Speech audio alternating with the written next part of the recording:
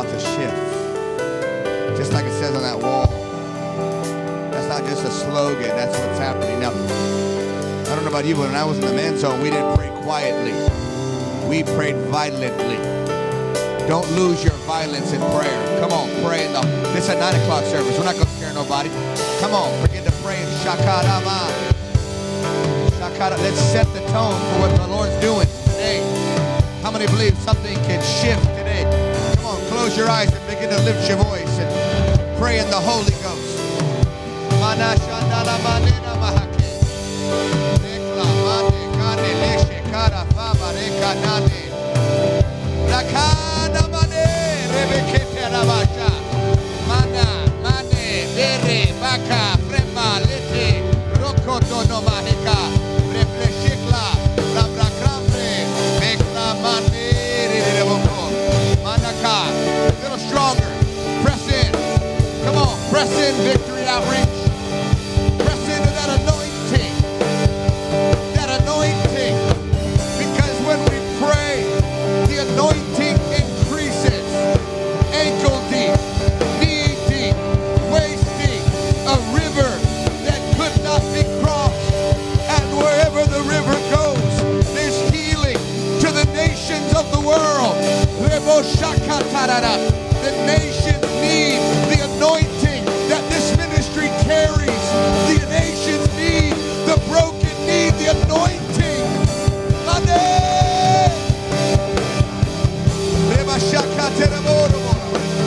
30 more seconds. Come on, pray. 25 seconds, pray.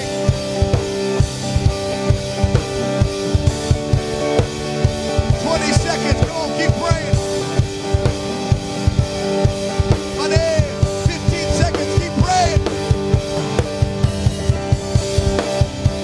10 seconds, keep praying. Keep praying.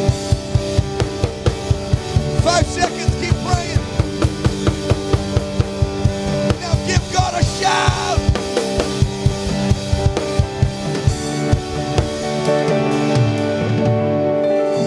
I know it's 9 o'clock, and our 9 o'clock service has a tendency to be a little quieter, a little older crowd sometimes, a little richer. Come on, somebody. But how many know if the Lord's blessed you, you should be the loudest praiser in the... So I'm going to give you an opportunity. Come on, if God's been good to you, if the Lord has saved you, if the Lord has rescued you, if the Lord has healed you, if the Lord has... Come on, for about 30 seconds, throw your hands up. Give God.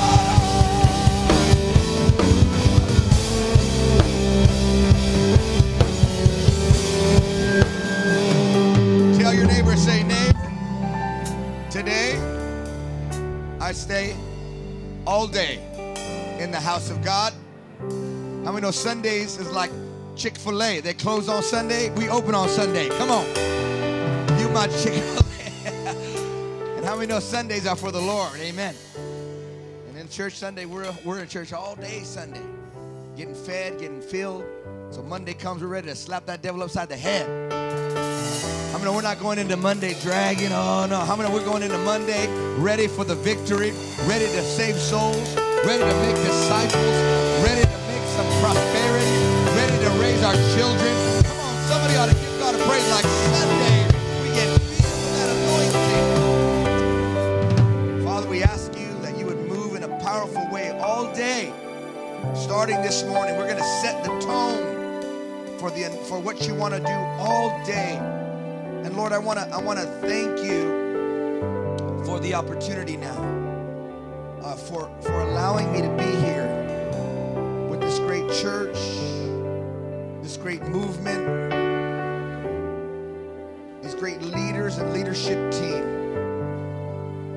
I pray that there would be a blessing on today, and I pray, Father, that you would shift something that's already begun to shift. Shift something today, Father. Move us into what you have next. We're ready. We're willing for what you have for us next. We will obey you. We will go where you want us to go. We will do what you've asked us to do. And we will be faithful to the vision that you've entrusted us with. In Jesus' name we ask you to have your way. And all of God's sons and daughters of the house of Victory Outreach of heaven, I need you to put both hands together and give them a praise offering. Come on. You may be seated.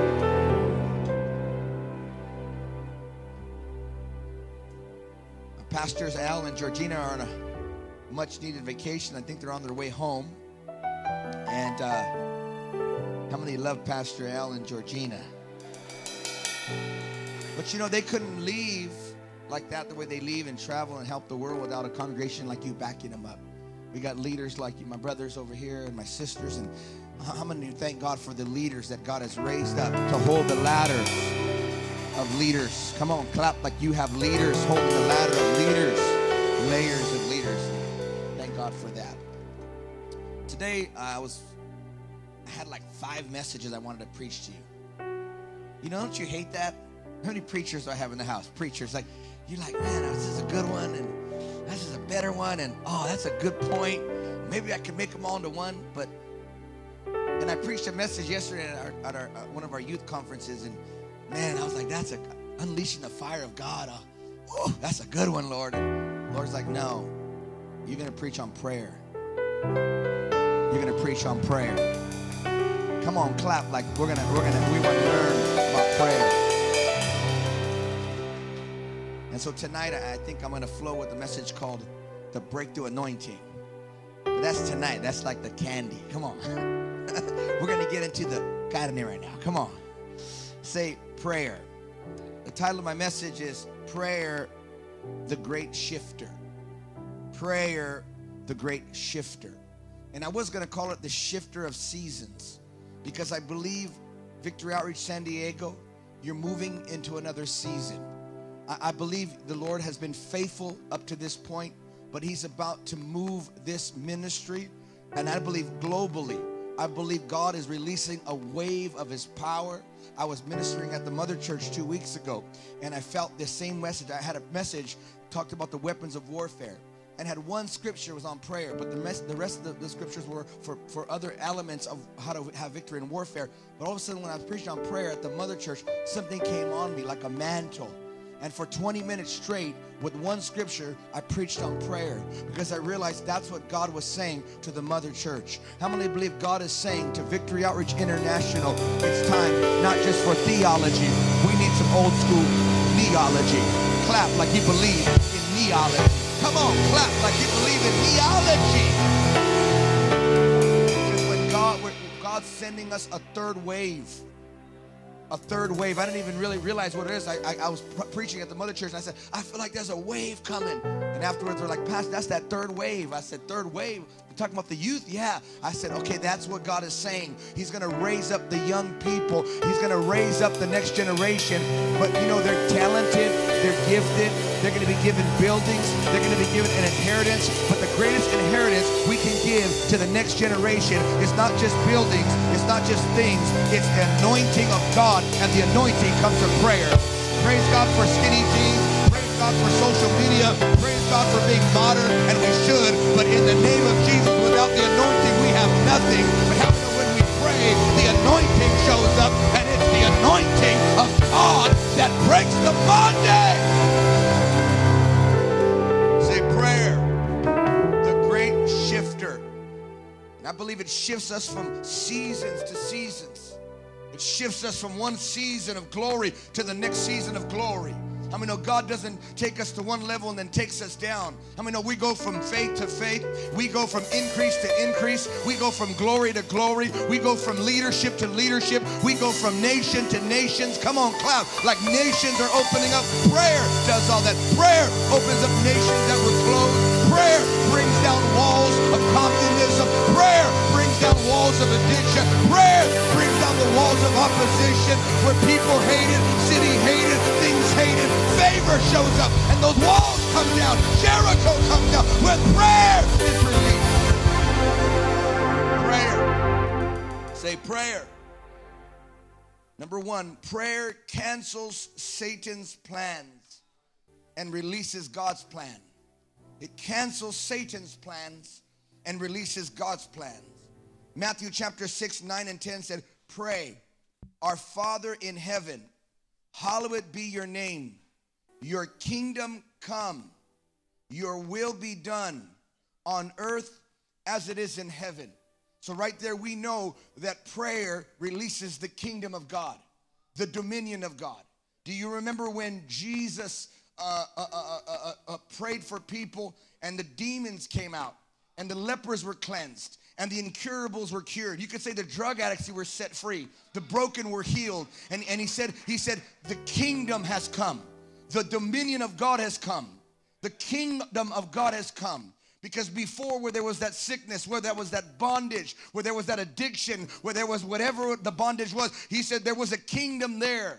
The kingdom of Satan had rulership in that life. But when the kingdom of God showed up, that old kingdom was moved and the kingdom of God showed up. How many know we need to pray for the kingdom of God to show up in our city, in our community, in our family? Somebody say kingdom. You know, sometimes in our families, we're dealing with iniquities. Iniquities bring the curses. There's two types of sin, transgression and iniquity. Transgression is the sin you stumble, you didn't mean to stumble. Iniquity is the sin you planned on sinning. Hello. And we'll talk about that later, about backsliding. But that iniquity is a curse. And that if it's left there, that's how the curses come on a family. And then that curse is passed to the kid and then the kid. And that's how the generational curse comes. And all of a sudden the dominion of Satan is there. How many know prayer begins to break those curses? That's why if your kids are in bondage, your family's in bondage, they're in bondage. How many know prayer breaks the bondage, reverses the curse, and releases blessing? Come on, clap like you believe there's power in prayer to cancel Satan's plan. When my mom was believing for me, and she was praying and praying and praying, it looked like things were getting worse. It looked like the enemy was winning. I mean, sometimes when it looks worse, it's about to get better. Sometimes right before things get better, things shift into the next level, things begin to shift seemingly in the wrong way. And it's Satan trying to establish his kingdom, trying to discourage our faith. But how many know we got to keep praying, and we got to keep praying, and we got to keep praying. And if we keep praying, that spirit that's holding our families, that spirit that's holding our loved one, that spirit that's holding our increase, how many know that thing has to let it go and the kingdom of God will show up? Somebody say prayer. Come on, say prayer. Prayer establishes the will of God on earth like it is in heaven. How many know there's freedom in heaven? There's healing in heaven. There's prosperity in heaven. There's wisdom in heaven. There's joy in heaven. When a church begins to pray, they begin to experience the heaven on the earth. How many know that's what we want in Victory Outreach San Diego? We want heaven to touch the earth. Super hit our natural. In Matthew 18:18, it said it this way. I say to you, whatever you bind on earth will be bound in heaven. And whatever you loose on the earth will be loosed in the heaven. What he's saying is if you can change it in the spirit, you can change it in the natural. If you can break it in the spirit, it'll break in the natural. If you can bind it in the spirit, it'll be bound in the natural. And if we can loose it in the spirit, it will be loosed in the natural. How many are believing God for some things to show up in the natural? Prayer is what takes care of business. John Wesley said, God does nothing except in response to believing prayer. That's why God said to Jeremiah, I know the plans I have for you, declares the Lord. Plans to prosper you, not to harm you. Plans to give you a hope and a future. Then you're going to call on me and you're going to pray to me and I'm going to listen to you. And you're going to seek me and you're going to find me when you seek me with all your heart. So God is saying there, I have a plan for you to prosper you. I remember when I first heard this scripture, my pastor was preaching this scripture and it was kind of a shock to me. Probably was a shock to a lot of you too. Because I felt like I was a cursed man and everything was against me. I even felt like God was against me. And when he said God has a plan for your life, immediately I got excited, like, you're kidding me, right? Then my next thought was, well, it must be to hurt me, to harm me. But I read here, it said, no, it's actually to give you a future. Some of you understand when you feel like to be in darkness and it feels like there's no future. Even in church for a while, you feel like there's no future. Some of you in the home, it feels for a season, even though you're in the home, you feel like you have no future. Even though you're in the home, it feels like there's no future. But if you stick with it and you stick with it and you stick with it and you understand the promises of God, you realize that God has a future for you. I literally I never thought I could be happy with just one woman. Hello. I'm not a Victory Outreach. Come on, somebody. I never Nowadays, you got to say different things, you know. Like we have the song, when a man loves a woman. Now it's like, you know, a man loves a man. Hello. I'm just saying. That's what we're dealing with now. I said that's what we're dealing with now. I did a youth meeting yesterday, and we were breaking all that stuff off the youth. But they're confused. They got no fathers. And the world's saying, hey, you're a girl, but you're a boy. You're a boy, you're a girl. The devil's a liar. How many know they got to be set free? How many know we got to preach the truth? We can't sugarcoat this stuff. Sugarcoating gospel doesn't work. Not for our kind of people. We need to hear it, tell it like a tit is. Come on, somebody. Tell me the truth, man. Don't play with me. Don't plagiarize me. Tell me if I'm messed up so I can be delivered. And I remember hearing the word for the first time. I know the plans I have for you. And then I was like, man, are you kidding me? Plans to give you hope, a future. And I read a scripture where God says your wife's going to be like a fruitful vine. Like a fruitful vine. I'm thinking, wife? How am I going to ever have a wife? I got no money. How many know you got no money, you got no honey? Talk about a shift. Come on. I needed some shift in my money. I couldn't drug deal no more, so I got to do something. You know what I mean? Got no career, you know. Hello. He's like, I'm going to give you a wife. I'm going to prosper you. Like, man, I can't, because my hero was Scarface. Say hello to my little friend. Come on now. What am I? Come on, somebody. I mean, like, that was my hero. Until I realized how he died, and I'm like, whoa, it's like God used that movie. The devil used it to corrupt me, and then one day God's like, look at how he died. Oh, you're right. Come on. I used to like that mountain of cocaine. Come on now. Then I realized he died. Oh, man, I don't want to die like that. Come on. Like, I know the plans I have for you. And I was like, I'm going to give you a wife and fruitful wife and all. I'm like, wow, really? No way. And he goes, and then I'm going to give you children, and they're going to be around your table, strong children. I got strong children. Anybody got strong children? Sometimes I look at my kids like, why are you so strong? Like strong-willed. And then I look at my wife and me, and I say, well, the apple don't fall too far from the tree. Leadership when they're born. Come on now. Hello. So I'm like, God's like, I'm going to bless you. It feels like it's so far away. It's so far away. You know, you're gonna be prosperous. Some of the promises God's gonna give you, houses you didn't build and land you don't own. It just seems so far away. How many know God says if you pray, you'll produce that plan in your life? If you seek me and you seek first the kingdom of God, how many know everything you need will be given to you? I'm gonna encourage the brothers in the home. Don't leave until they kick you out. Not kick you out. I shouldn't say that. Until they graduate you out. Come on.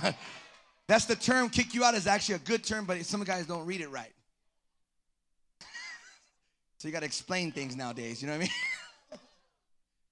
I mean? but don't leave until you, because sometimes the guy's in the home and all of a sudden the guy's sober for 3 weeks. She's like, you ready to come home? He ain't ready. He looks good on the outside, but he's still jacked up in his head.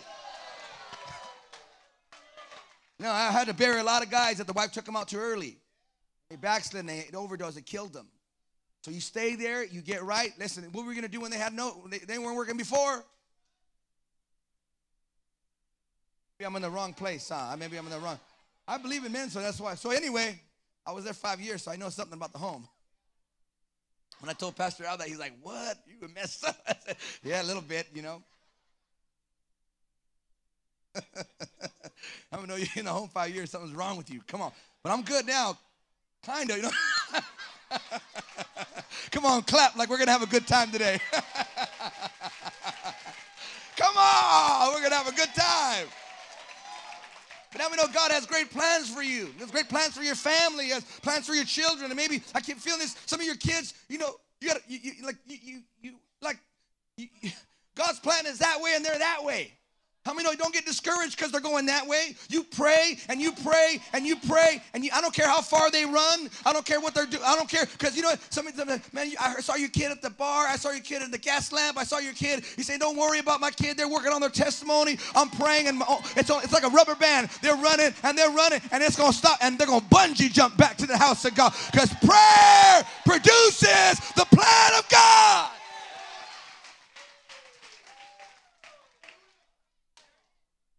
You know, when I was going to get born again, my mom started going to church, serving God, going to Bible college, all that good stuff. And but they're all in Bible college, serving God. The cops show up and raid the house. 18 cop cars, the ghetto bird. I said the ghetto bird in Australia. 25,000 people, Planetary Conference. I'm preaching. And I said, and it was a ghetto bird, and they're like, I said, don't worry about it. It's the LA, it's a bird we have in LA. Come on. I said,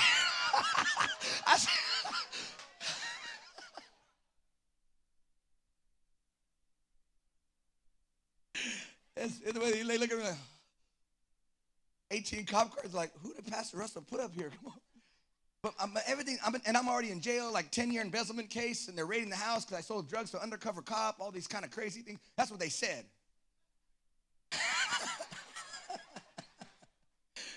I don't know what you're talking about. I was never there. That was my brother. Come on.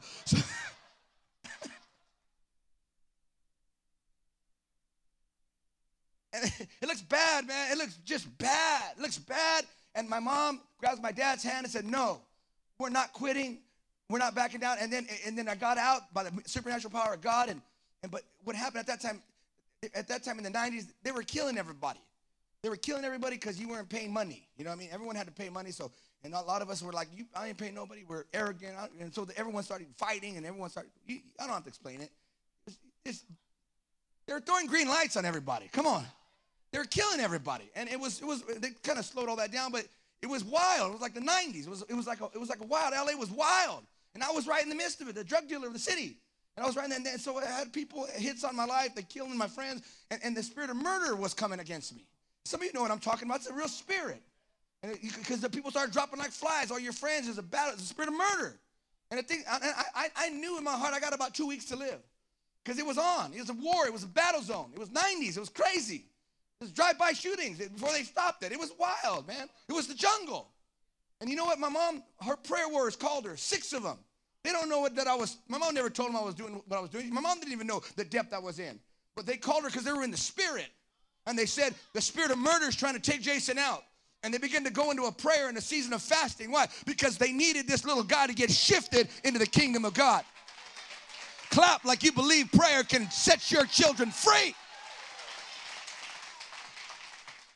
It didn't matter how far I ran, that prayer was bringing me out, it was setting me free. And the next thing I know, I find myself at a concert, Christian concert with my mom, because I felt bad after I got out. I felt bad. So she said, come to the concert. She didn't say Christian, of course, because how many know you don't tell your crackhead kid it is a Christian concert? Come on. All tweaked out. I love Victory Outreach. I love me some Victory Outreach. Come on, Victory Outreach. Ain't nobody like Victory. Nobody's like Victory Outreach. I was at the Mother Church, and I took some of my team. I said, see that they have here? I said, this is nowhere in the world. And I tried to tell the congregation, I said, don't take for granted what you have here. The loyalty, the family, the commitment. God has raised up a people. Come on, call Victory Outreach. Treasures out of darkness. Can you give God a clap and an offering for the vision that God has given this house, this movement? And so I end up at this concert, Christian concert, and I go, Mom, there are lights, a lot of lights. I got to endure this thing. She goes, a lot of lights. So I take a bunch of hits of acid. I go to the concert. I'm like, wow. All of a sudden, the guy gets up there. It's Carmen. Remember Carmen back in the day? Brother Carmen, all of a sudden, he starts bringing all these, like, dolls on stage, these demons, and he's beating them up with his guitar. And I'm like, wow, come on. And he's hitting the demon, the alcohol demon. I'm like, I got him. He's like, the murder demon. I got him. He's a cochino demon. I got a lot of them. Come on. And he's beating them up. And next thing you know, it freaked me out because all of a sudden, a tear came down my eye like that. I hadn't cried since I was 7. My dad left me. I didn't cry since I was a little boy. And then I got scared. I was like, what's happening? You cry in this game, you get killed. And all of a sudden, one tear became like a fountain. And then I sobered up from the acid, which doesn't happen. Then I felt the love of the Father. And that day, I gave my life to Jesus Christ. Well, I'm preaching. Come on, I'm preaching right now. God's, but watch this. Watch this. Watch this. This is heavy what I'm going to tell you. Because after that, guess what I did? I went home. I picked up the phone. I called my friends. And I said, my old lifestyle is over. No, I didn't. I picked up the phone. I said, bring the keg, bring the beer, bring it. It's on. We're going to party. I said, why? I said, because I'm saved. Come on. How many know we can't judge people too quick? Come on, somebody.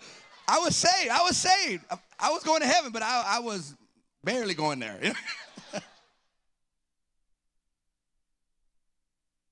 So I'm partying, and then 2 weeks later, all of a sudden I feel that feeling's gone. And I said, Mom, I want that feeling. She tells me, you're struggling, right, Mio? I'm telling you prayer. She goes, you're struggling, right, Mio? She's telling my mom, in my mind, you know, your criminal mind. You say, no. But out of my spirit, first time this ever happened. Yeah. I said, voodoo.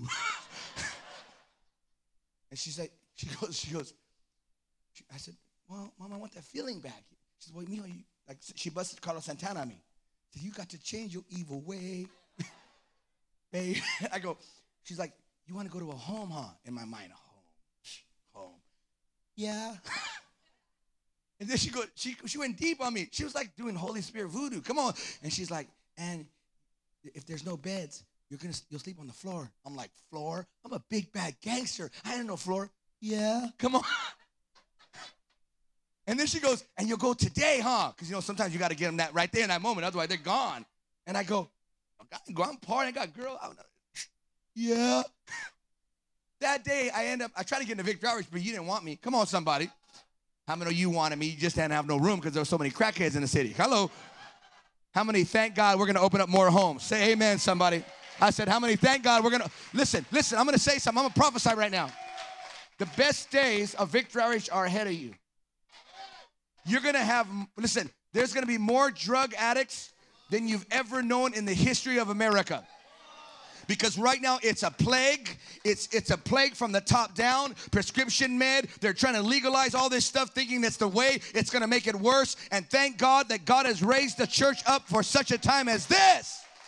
Nobody wants to clap in here and encourage me, but I'm trying to help somebody get a revelation of what God is using. This is an end-time church with an end-time strategy. Now,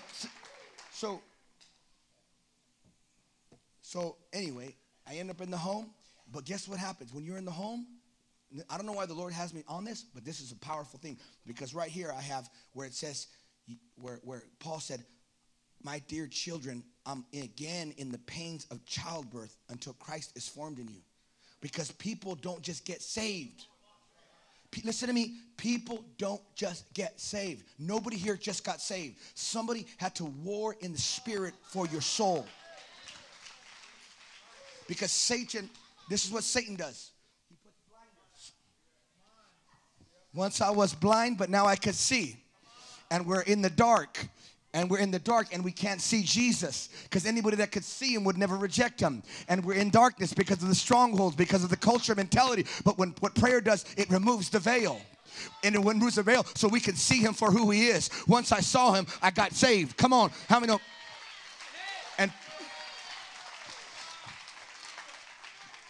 And Paul is saying right here, he's saying, listen, I prayed for you to get saved. I birthed you. He goes, but again, I'm actually praying because you're not going to make it if we don't pray for you.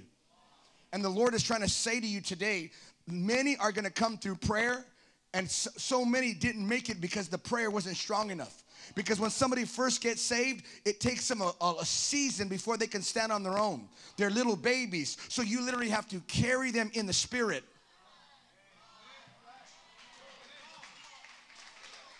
Until what? Until Christ is formed in them. Until they're discipled.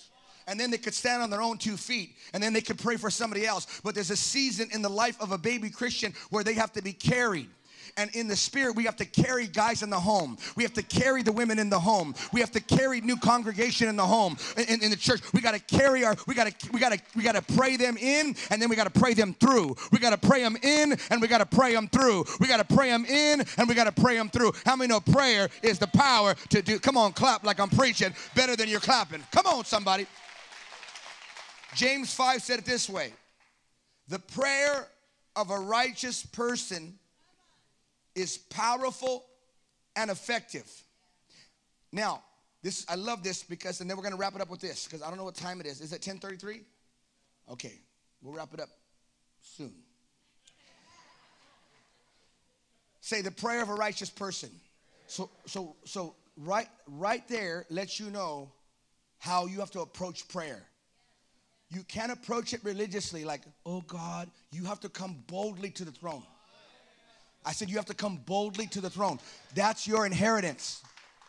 You have to come boldly to the throne. Because it's the prayer of the righteous man that makes tremendous power available.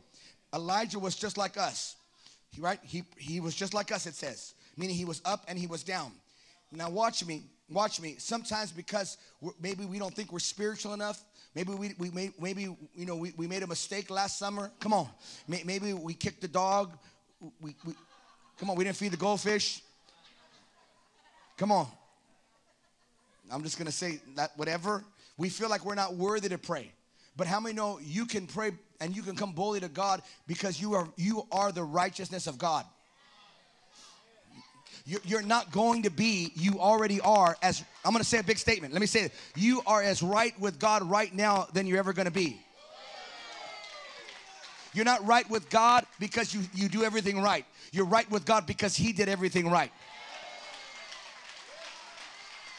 Let me say that again. You're not right with God because you did everything right. You're right with God because He did everything right. Are you hearing me? On that cross, you became the righteousness of God. You have to understand that because the devil will tempt you to make mistakes, to get angry, to fight with your wife, to do all these things. By the way, you better get along with your wife because your prayers won't be heard. But here's another thing. That's biblical. Come on. But the enemy will put that, he'll tempt you and tempt you and tempt you to make mistakes. He'll tempt you and tempt you. Why? To bring condemnation in your heart. So when you're ready to come to God, you feel condemned. And that condemnation will make you run from God, not to God. And that's what happened to Adam and Eve. When the enemy tempted them so to get them out of the presence of God, so they had no confidence before God. But God sent His only Son to die on the cross to become sin, so you would be His righteousness. So when you struggle or you sin or you make a mistake, you don't run from God. You don't run from church. You don't run from the things of God. You run to the presence of God, because it's only the presence of God that's going to set you free. Are you hearing me? Are you hearing me? Are you hearing me? The prayer of a righteous person, here it is powerful and effective. It literally means it makes tremendous power available. So when we begin to pray, the anointing increases. Why does the anointing, wave at me if you want the anointing to increase in your life, in your church, in your home. Come on, wave at me. How many know the anointing? I'm going to preach on the anointing tonight, because the anointing covers prosperity. The anointing covers brokenness. The anointing covers bondage. The anointing covers everything. The anointing tears down. The anointing builds up. The anointing brings release. The anointing brings increase. The anointing brings, how many want more anointing? Well, prayer releases that power. Prayer releases that power. Why? Because prayer is dependency.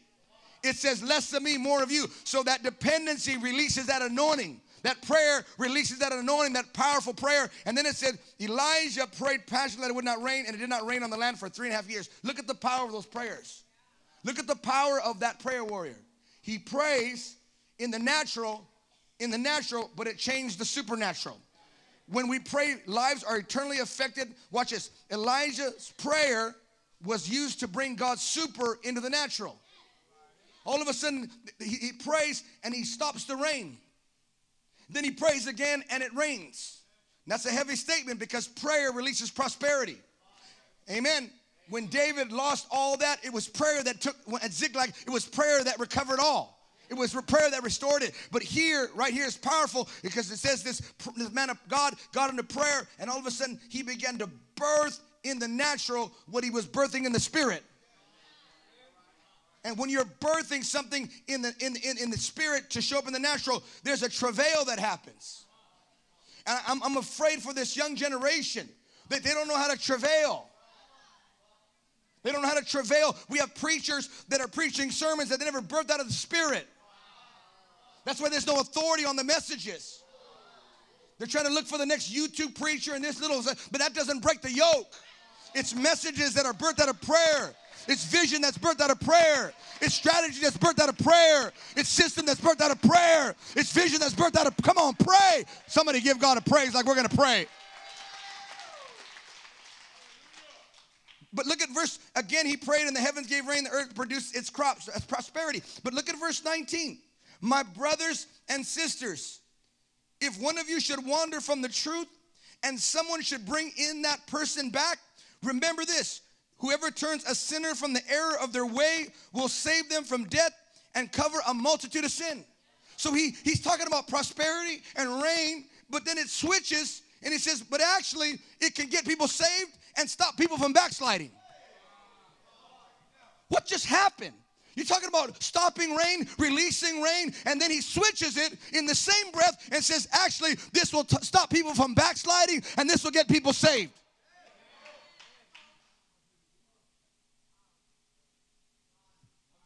Same thing Paul said. I labor again until Christ is formed in you. And here's the word right here. Victory Outreach, you must understand our beginnings. Before anything, we are a praying people. Prayer releases greater spiritual authority to set captives free. Prayer dependency releases greater anointing that breaks the yoke. Prayer causes the Christian to not backslide. The spirit of backsliding is broken in Jesus' name. You ought to clap in here and pull on this thing.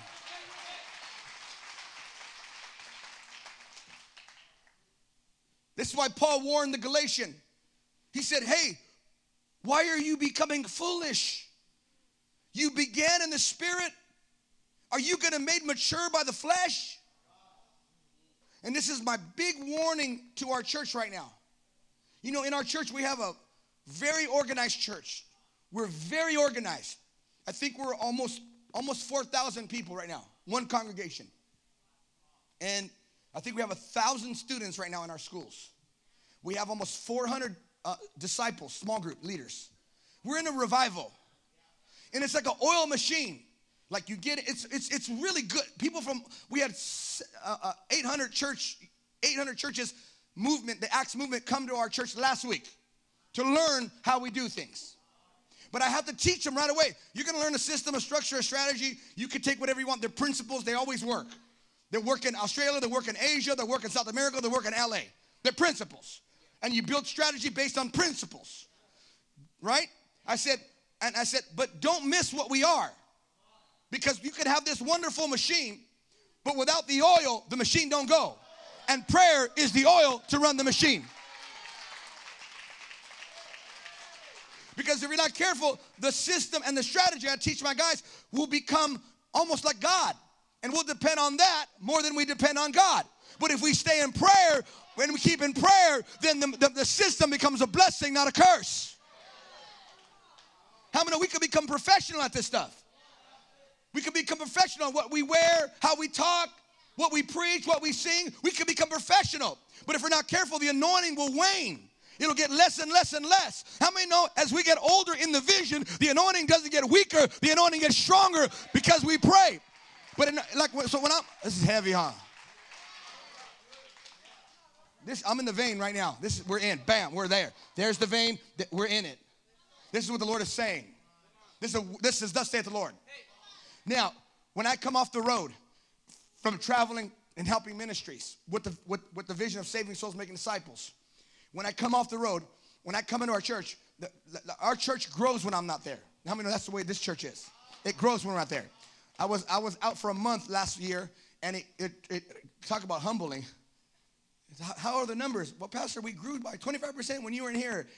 Amen. Part of you says, that's right. The other part goes like, man, what do you need me for? Come on. But my job, when I come in off the road, my job, like here, I don't preach a lot on Sunday night. I don't do any of that. And we have teams of preaching, so, you know, it's not like I'm the only guy. But my role there is to come in, this is how I call it. I come in to check the atmosphere. Because I want to know, is this an atmosphere dependent on system, structure, organization, which we need, or is this an atmosphere dependent on the presence of God? And I'll go like that. And I look at my leader and say, it's dry up in here. Ain't no rain in here.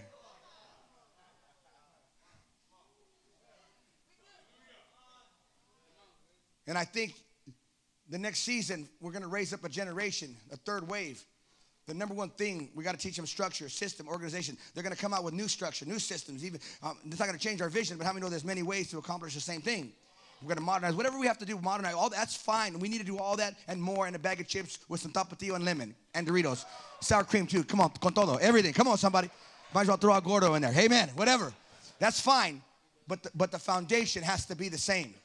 And it has to be prayer, prayer, prayer, prayer, prayer, prayer, prayer, prayer, prayer, prayer. If you got prayer, you got the structure, you got revival. Not just revival, you got sustainable revival. We don't want just one little move of God over there and a move. No, we want something sustainable that gets bigger and bigger and bigger and stronger generationally. Come on, clap like this is a word from the Lord. Come on!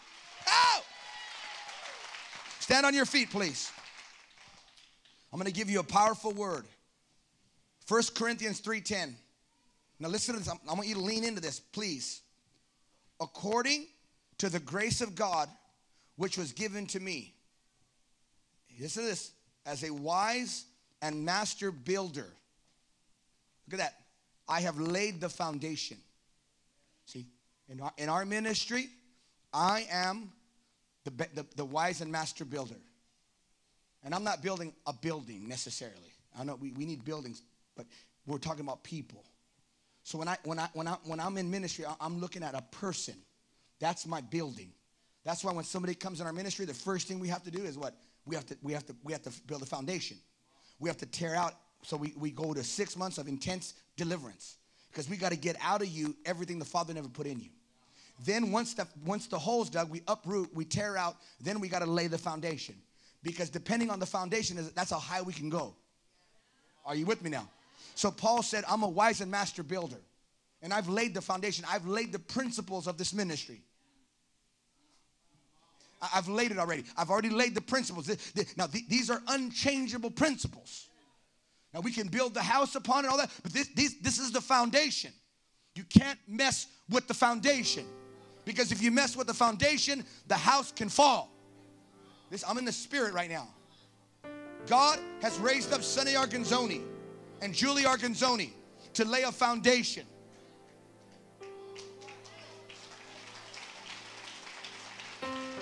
When nobody wanted drug addicts. When nobody wanted people like me. Or maybe they had a rehab home, but you put them in the rehab home and then get them sober and that's all. But God gave a man of God and a woman of God a vision that there's more than just a drug addict. There's preachers, there's pastors, there's leaders, there's fathers, there's mothers, there's business owners. Come on, clap like this is heavy. Come on, VO.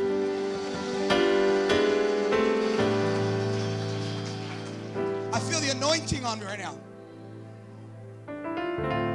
According to the grace of God, and it was God's grace. We don't earn it. We didn't earn this vision. We didn't deserve this vision. It's God's grace. It's His mercy. And think about it. Think how heavy this vision is.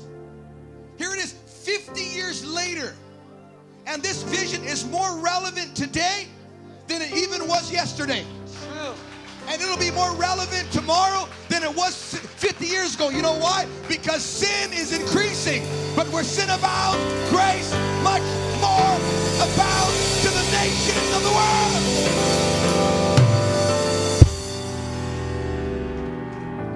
He said, I laid the foundation. And here's where we come. And another will build upon it. But let each one take heed how you build upon it. Because why? Times change. And we're making changes here. We got new screens. Crown molding's gone. Building's bigger. New stage. Modernizing a bit. Cool. Biblical. You got to change with the time. Part of a death of a movement is when you under contextualize or you over contextualize, meaning you don't modernize. So you're modernizing, and you should. We modernize, and we'll continue to change. 20 years from now, it'll be different. Our songs may be a little different. Maybe the colors are a little different. Maybe instead of LED, they're like, I don't know, laser beams. I don't know, whatever. But don't touch the foundation. That's good. Don't, come on. Come on. Come on. And sometimes, oh Lord Jesus.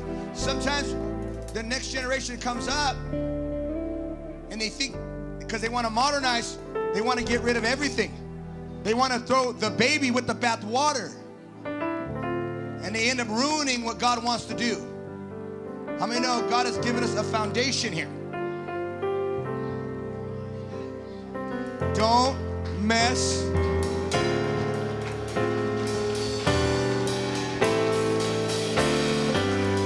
Clap like I'm talking prophetically.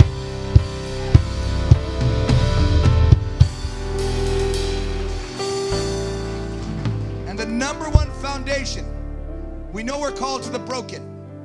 We know we're called to the hurting. We know we're called to those that people, even the church says we don't want them. We understand that. We don't mess with that. But I believe there's also another foundation that everything was birthed out of. And that's the foundation of prayer. Because the first thing I learned in the home, the first thing I learned was if you want to get free from drugs, get on your knees. If you want your life to get better, get on your knees. If you want to get your crazy thoughts better, get on your knees. Get on your knees and get a hold of God. Dependency on God. Oh Lord, I'm feeling the Holy Ghost bring things up. When this ministry started, there was no money. There was no help. I saw the movie the other day, and I've been following this ministry for 26 years. Faith, I've been watching it. And it was humble beginnings, where Julie had to believe God for a miracle pancakes. I love Pastor Sonny. Go make some pancakes. It's like a miracle. It's a miracle pancake. Come on. But it's amazing. But this ministry was started with dependency on God. And that means this ministry started with prayer. Believing God to pay the bills. Believing God to put food on the table. Believing God to help to get a home to put these drug addicts in. And now look how blessed we are. We got buildings. We got facilities. We got property. We got prosperity. God's been good. But don't ever forget, we started in prayer. And if God's going to do another wave, it's going to end in prayer. Come on, somebody lift your hand.